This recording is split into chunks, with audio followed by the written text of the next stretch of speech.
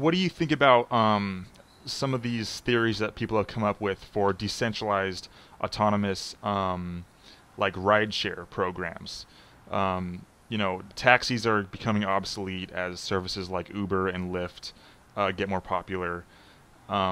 So people are imagining like a decentralized way to achieve that, where sometime down the future, this car can come pick you up and take you to wherever you need to go, and it'll charge your account automatically. And the craziest thing is, there's no driver in the car; it's driverless. It's just a machine that's operating according to code, and it can automatically find the fastest route to take, or that uses the least gas or whatever. And that's if they code it right, this car can just operate on its own. This fleet of cars can all just collect money from people for driving them places, and like I don't know where the money would go. Obviously, it would go to pay for maintenance on the cars or the machines or whatever, and paying for gas and fuel. But besides that, whoever designs that system and does it successfully will probably make a lot of money off it. But the thing is, like it decentralized organizations just eliminate the need for humans to do certain jobs. You don't need humans doing accounting. You don't need humans, looking at laws and doing compliance and stuff. So that means that you're going to have more human resources to accomplish other things, innovating the company. Um, that's one possibility. Right. That would be a really effective way to efficiently operate a monopoly, and not in Mm. the negative sense of the term. There's a lot of negative connotations around the word monopoly, but there's some instances where certain industries, such as public transportation, they're just prone to monopoly because there's just a lack of physical space.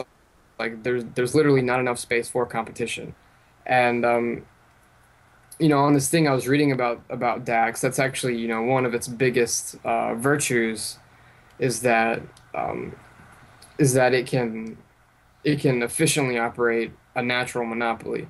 So things like public utilities can be done completely decentralized.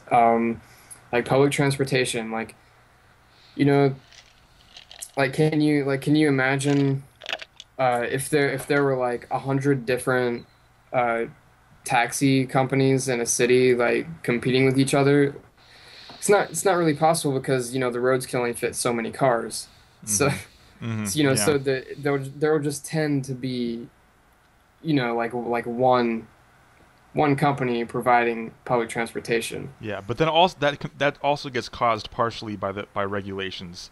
The main one or two taxi companies, get in talks with the legislators in the area, and fill out regulations that benefit them, because they're like, we already do this stuff to for our business, so everyone else who wants to get in this industry should also try and do them.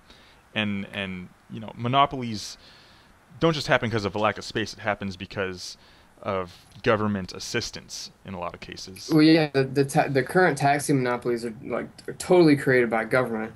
But also, if you notice, these taxi companies that have monopolies on major cities, they're also lobbying to ban Lyft and Uber Yeah, yeah. because there's not enough room for both of them.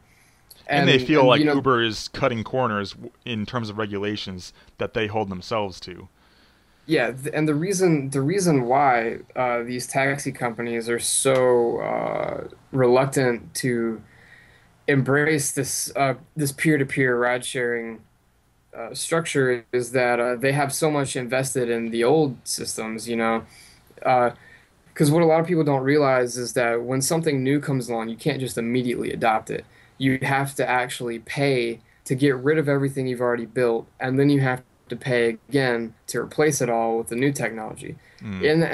And that's why old technologies operate, like for several years until the new thing takes over. Yeah, even when And when they're already obsolete, they keep going. yeah, because it costs too much to replace it. So what's happening with the traditional taxi monopolies versus Uber and Lyft is that is that these taxi companies probably can't profitably compete with them because in order to do that, they would have to adopt that technology, which would require them uh, To basically get spending rid a of lot their of money to taxis. they would have to spend a lot of money to overhaul their entire company. So so Yeah. that's not really a question of, natural monopoly. Like once Uber and Lyft take over, if they can survive all the government bans and stuff, once they take over, it'll probably remain Uber and Lyft. You know, just because they'll become so popular uh, that they'll just fill up all the physical space, and it'll be hard to compete with them until something else comes along that makes it even more cost efficient with that. And I can't imagine that because Uber and Lyft, the drivers provide their own cars, like there's really not that much overhead. Yeah. So when we're talking about these DACs in terms of uh, like markets and the economy at large, it's really great for natural monopolies because it makes them pretty much so costless that they can operate efficiently, and then when something even more costless comes along, it's not that hard to break everything down and replace it.